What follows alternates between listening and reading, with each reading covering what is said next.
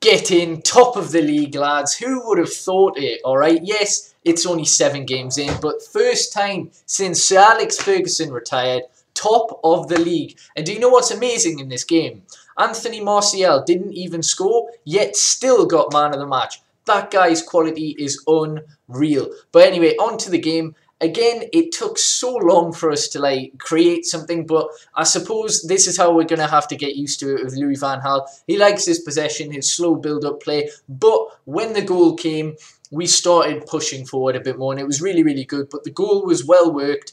It's a great pass from Daley Blind, who is definitely our most underrated player, and it's fantastic. It reminded me of the goal against Newcastle, where I think Mata puts it into Falcao, and Falcao passed it across the box to Rooney, and he tapped it in. This time it was Blind to Mata. Mata passes it into Memphis for his first Premier League goal this season. Brilliant, just before half-time, exactly what we needed. Then literally right from the off, 36 seconds in, I think, of the second half, or 38, something like that. It's another brilliant piece of play. Martial beats a couple of players, manages to get the ball across, and Rooney just knees it in for his first goal in 11 Premier League games, I think, or 12, whatever it is, his biggest goal drought in the Premier League, yet he's still scored 5 for us this season. Alright, that's in all competitions. He's our top scorer still. So get in, Wazza. Getting a lot of criticism this year, but he's broke the England record and he's already got 5 goals. So, you know, he's doing alright as a team player. Yes, he needs to do a little bit more, but it'll come, alright? That's his first Premier League goal, finally. And then later on, Sunderland having a couple of half chances. I think Jermaine Lens forced a great save from David De Gea. A couple more scrappy corner, etc. that David De Gea had to save. But he's finally got his clean sheet in the Premier League. It's about time because he really, really does deserve it. And our defence hasn't really been too bad this season. But yeah, the third goal arrives and it's in the form of Juan Mata. Is it Martial who creates this, or is it Darmian? I can't remember. No, it's Young actually, is it? Young drills the ball across. Mata's in so much space and he just smashes it in. It's a typical goal from Mata. I think that's 4 goals for him and 4 assists.